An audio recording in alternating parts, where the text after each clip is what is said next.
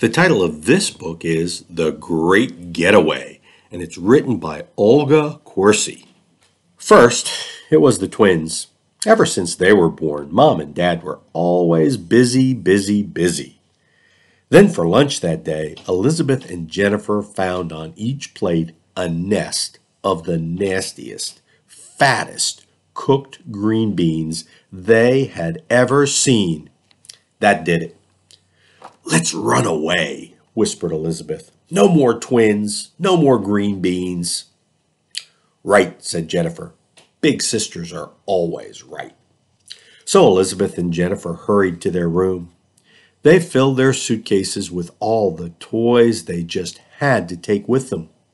When the suitcases were full, there were a lot of favorite toys left over.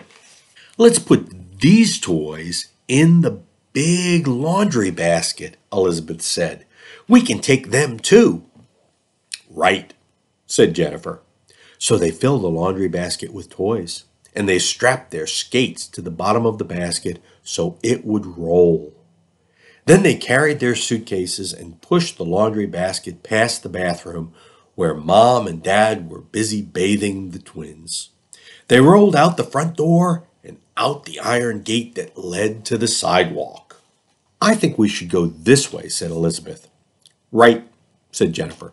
So the two sisters hurried along, carrying their suitcases and pushing the laundry basket full of toys between them. The wheels of the skates sang a song as they rolled over the cracks in the sidewalk. "Clickety-clack, clickety-clack, we're running away, and we'll never come back." When they got to the corner, Elizabeth and Jennifer stopped. They had never before crossed the street alone. "Let's turn the corner and walk one more block," said Elizabeth. Jennifer nodded. Elizabeth was right. This time the skate wheels sang, "Clickety-clack, clickety-clack, we've made it this far, and we're not going back." Soon Elizabeth and Jennifer got tired. They sat on the sidewalk and played with their toys while they rested. Then they were on their way again. Now the wheels sang merrily, "Clickety-clack, clickety-clack, the twins are boring and green beans are sick."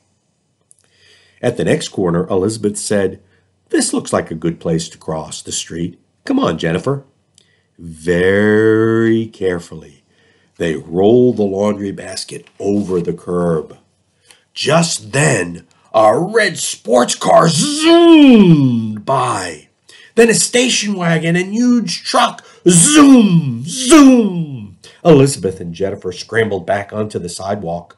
"This is not a safe place to cross the street," decided Elizabeth. "We'll walk down one more block." Elizabeth was right again. They turned the corner. Jennifer reached for Elizabeth's hand while the skate wheels sang a brave new song. "Clickety-clack, clickety-clack, nothing can scare us or make us go back." At the next corner, Elizabeth said, "I'm sure we can cross here." They stepped down from the curb. Two shiny black motorcycles roared around the corner and thundered by. Hastily, Elizabeth and Jennifer scrambled back onto the sidewalk. "That was close," gulped Elizabeth. "Right," agreed Jennifer. They walked on. By the time the two sisters reached the fourth corner, the skate wheels were singing another song. "Clickety-clack, clickety-clack, are we still having fun, or should we go back?" "We'd better cross the street this time," Elizabeth warned. They looked both ways, twice. Then they started to cross. All of a sudden, a huge, shaggy dog came bounding toward them from across the street. "Woof, woof, woof," he barked, his ears flopping and his long tongue hanging out. "Uh-oh, let's run," Elizabeth shouted. They pulled the laundry basket back up to the sidewalk, rolled around the corner, and raced down the block as fast as they could.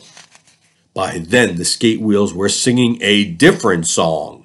"Clickety-clack, clickety-clack, we'll be ever so happy if we just make it back." The dog was catching up when Elizabeth saw a familiar iron gate. It was theirs!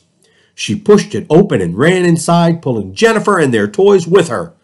The gate slammed shut behind them before the dog could squeeze through. "Look, we're home!" cried Elizabeth. "We only ran around the block." "You're right," sighed Jennifer. They rolled the laundry basket into the house. They rolled it past the bathroom where Mom and Dad were still busy with the twins. They rolled it to their room. They put away their toys, the suitcases, the skates, and the laundry basket. Then they hurried to the kitchen. They were hungry. "Running away was fun, wasn't it?" Elizabeth whispered as they sat in the kitchen, eating cold, cooked green beans and drinking milk. "Yes," agreed Jennifer, "but so is coming home." Elizabeth nodded. This time, it was Jennifer's turn to be right. The end.